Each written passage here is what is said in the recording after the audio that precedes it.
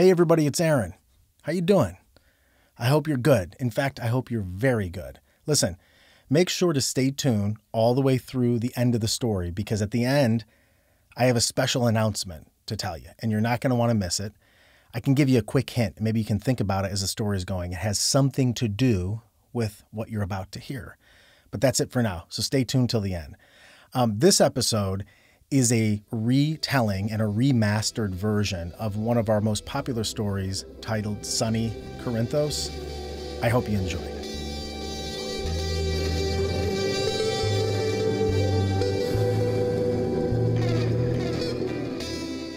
Do you know who Sonny Corinthos is? Sonny Corinthos, does that ring a bell? If you do, you're going to love this. If you don't, I got to tell you this story. So Sonny Corinthos is a fictional character. He's a mob boss and an entrepreneur type. He's played beautifully by this actor named Maurice Benard on a soap opera called General Hospital. Now, how do I know all of this? Well, because I love General Hospital, and I'm not afraid to admit that. Look, I love the drama, the affairs, the romance, the deceit, the action, the cliffhangers. I'm a storytelling addict, and it's just good television, great stories. But more than that, not just Sonny Corinthos, but the actor Maurice Benard would end up playing a role in my life that I could not have predicted. And it all started back in junior high. So in junior high, like most of us, I was having a hard time just getting through it. I mean, junior high sucks. Maybe there's some people that like junior high, but like for me, it was a terrible time period.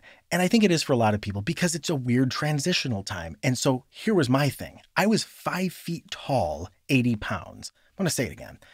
I'm 5 feet tall in 8th grade, 80 pounds. So in my brain, I had all of these new ideas. I was coming into manhood.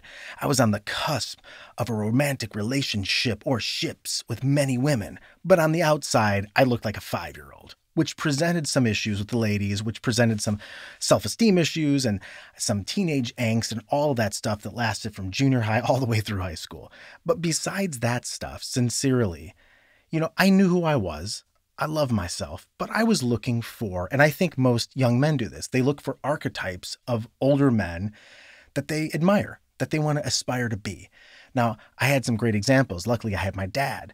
I had my grandfather, who I was really close to on the Italian side of my family, and I've talked about him in this podcast before. I mean, we watched all the gangster movies, me and my grandfather. And so I remember, besides those movies being movies, a lot of the guys were like that on that side of my family.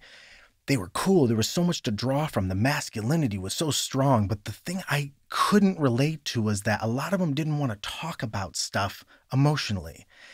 Whereas I had an impulse to do that. Like I was distinctly masculine, but I had this other part of me that wanted to have conversations and talk about feelings and all that kind of stuff. And that didn't really work. And so as I'm growing up, I'm trying to find out who that archetype's going to be. What kind of guy out there isn't just one thing? Because I think as young men, we're told that we have to be one thing, either really smart and nerdy or really, emotional and feminine or really strong and emotionally stunted. But I'm not just one thing, and I don't think most people are. So who is that person that I could, find myself in? And one day, I think I did. I remember that day like it was yesterday. I'm in junior high. I get off the bus after school, and of course I forgot my key. So I had to break into my own house from the outside. But luckily, I was a tiny dude. I was 80 pounds, remember? So I cracked open the window with a stick I found. I slithered into my house. I found a snack in the fridge, and I go to the TV room, and I'm about to turn on our color TV. Now, I say color TV like I'm from the 1940s. But you have to understand, my mom, she was very frugal. She was like a hippie. And we had this 1980s Hitachi color TV. You had to pull the little lever out, and we got 4 channels if we were lucky with an antenna. Never had cable my whole life. We had 3, 5, 8, and 19. That's NBC, ABC, Fox, and CBS. And right around 3 o'clock, I happened to turn on ABC, and the introduction for this show called General Hospital comes on. And the song is unbelievable. Great song. And all the actors are looking up very dramatically. And the first scene that comes on is with this actor named Maurice Benard, and he's playing this guy named Sonny Corinthos. And first thing I noticed was he looked a lot like the men on the Italian side of my family. Like, I didn't know what his ethnicity was, the character or the actor, Maurice, but his look, the dark hair, the slick back, look, the way he was dressed, I recognized it. He had swag. But the more and more I started watching the episode, I started noticing the way Maurice portrayed Sonny Corinthos was very complex. And then the character was complex in that way, regardless of the whole mobster thing, right? See, Sonny Corinthos is a distinctly masculine person. But at the same time, he had dimensions of passion. He was protective of all the women in his life. He loved fiercely. He dealt with mental health issues. He had vulnerability. He had a moral compass. And he was always in this Hamlet-like conflict with the different elements of his persona. And so I'm hooked, right? Not only from the acting of Maurice Benard. By the way, when I first saw him, it was like watching an alien. It was like so engaging, jumped off the screen at you, right? But besides that, I'm watching this religiously because I find this weird connection to the way Sonny Corinthos is portrayed. And I thought to myself, after years and years and years of watching this every single day, I watched it all the way through high school, General Hospital. I followed Sonny's storyline for years. And I said to myself, this character, minus the whole mobster thing, right, reminds me of me, that thing I'm looking to find myself in. You know what I mean? Like, he's different. He's a hybrid. He's not one-dimensional. And it meant a lot to me as a young man growing up to see a man and a character portrayed like that. Story gets even crazier. Flash forward, I'm in my 30s and I'm starting my relationship with Cori, my now fiance.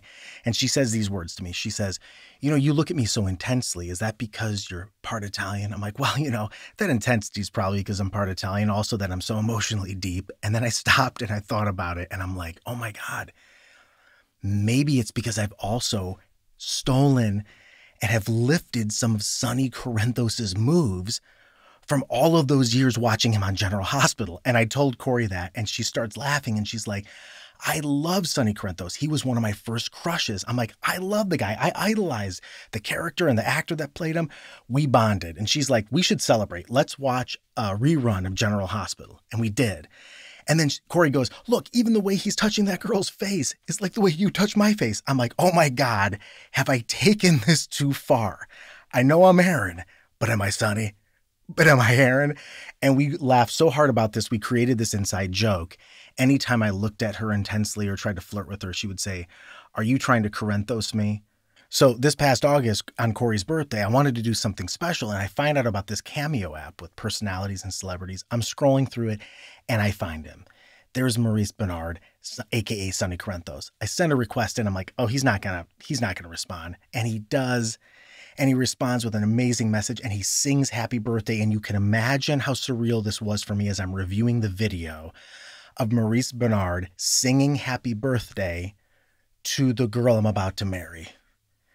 And I remember writing in the text as I sent it to Cori, I said, baby, I love you. You just got Corinthosed.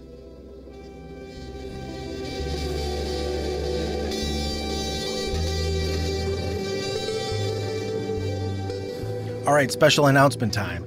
First, I hope you enjoyed this story. When we first originally released Sonny Corinthos, the story, when Maurice Benard, the person who plays the character, heard it, he really liked it. And he shared it with his social media.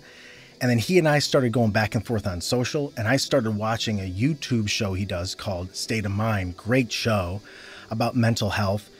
And we just kept going back and forth and supporting each other on social and texting and all that kind of stuff. And I thought to myself, the ending of what you just heard is really great, right? But why should the story end there? So I reached out to Maurice and I asked him to be a special guest in 7 Minute Stories. And he was gracious and he said, sure, man.